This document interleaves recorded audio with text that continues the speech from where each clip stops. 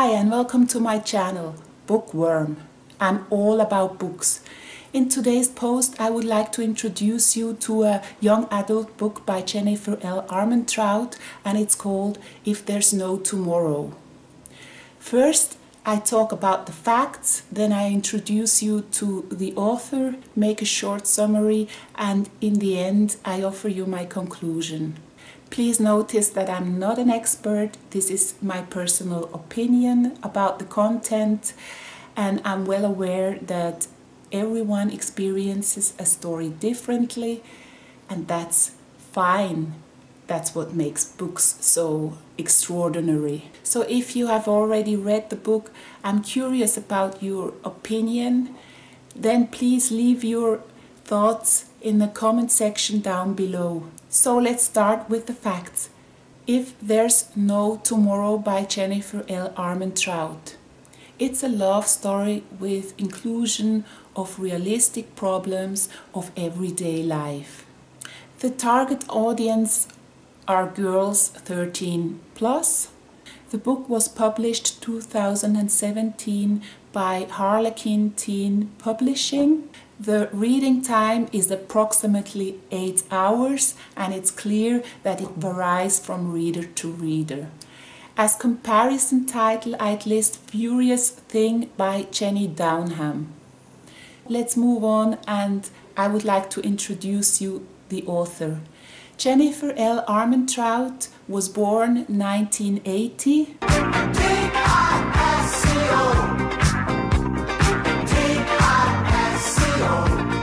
Exactly, those were the times. She was born in 1980 in Martinsburg in West Virginia. She started to write her first short stories in high school, mainly because she was bored in algebra class, which I can completely relate to.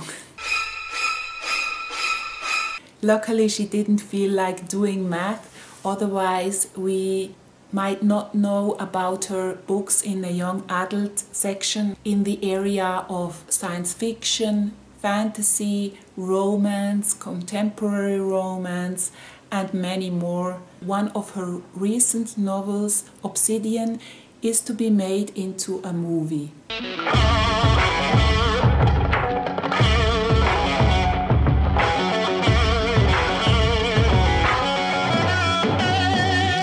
She also writes realistic and paranormal novels for young adults under the pseudonym J. Lynn, and many of her books have made the New York Times bestseller list. Today she lives in Charleston and spends her time with, surprise, surprise, reading and watching really bad zombie splatter movies. We have something in common there. Then she likes to pretend like she's writing and spending her time with her husband and their border jack Apollo. They seem to have a little farm because they have alpacas, geese and fluffy sheep. In 2015 she was diagnosed with retinitis pigmentosa, which touched me deeply. You see, it's a rare hereditary and progressive eye disease specific of the retina, where the photoreceptor cells, they die, which leads to tunnel vision and ultimately blindness. There is no cure for this disease. That's why Jennifer wants to write as much and as long as she can, and I hope for her that it's going to be this way. So let's go to the synopsis. The story is about Lena, a 17-year-old girl at the start of her senior year. She is rather quiet, but nevertheless not a loner. She loves to read books, mainly fantasy and romantic books. She likes to watch true crime posts, and she plays volleyball with one of her best friends. She has 3 best friends and 1 best friend. His name is Sebastian. He is her neighbor and they know each other since 1st grade, and Lena is truly and madly and deeply in love with him. Therefore, it's no surprise that 99% of her thoughts revolve around him, and she's preoccupied with the question whether they could become lovers one day. The fact that he broke up with his beautiful and popular girlfriend doesn't make her particularly sad, because now she reckons she has a better chance with him. So after a few frustrating attempts, she finally confesses her love to him. And it's still uncertain whether he loves her too. If you don't want to know the details, jump forward to the time I noted. Then fate strikes hard and mercilessly. Lena gets in the car of a drunken friend and a terrible accident occurs. And within seconds, nothing is like before, because Lena wakes up from a coma and has to find out that everyone else in the car died. Now Lena has to fight her way back into life and learn to deal with her feelings of guilt. I will come to this later and explain. And then there's Sebastian.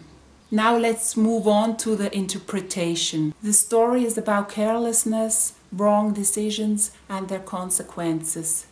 Mistakes made for various reasons, such as the urge to belong, not wanting to be the spoilsport, fear of rejection, fear of saying the wrong things. It's about loss and coping with grief, guilt and survivor guilt. And how surreal it is when you have a loss to cope with and the world keeps turning around like nothing happened, when for you from one second to the other nothing is the same anymore. And in this story we talk about the big topic, driving under the influence of alcohol.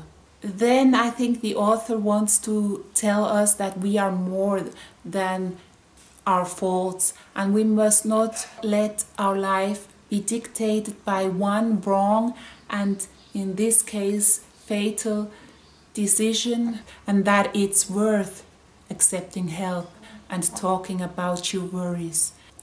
In this story I noticed Lena's speechlessness. I'd like to give her a push so many times, and it's almost like in those movies where the main character always stands in her own way. That's the moment when I stop watching the film or I switch channel. And not to put anything off, especially not feelings, because nothing can be taken granted, especially not life. It can be over in just a snap, just like this. And I found the author made a quite unusual yet apt comparison, that life is more fragile than a cell phone display. The author also addresses social media, and that there are certain people who carelessly leave their sometimes shockingly spiteful and hateful remarks on social media platforms, forgetting that this is about real people and their story, people who have feelings like everyone and can be hurt by such comments, not to forget from strangers. So let's move on to the assessment. It reads easily and fluidly, and since it's written in the first person, it creates more closeness to Lena.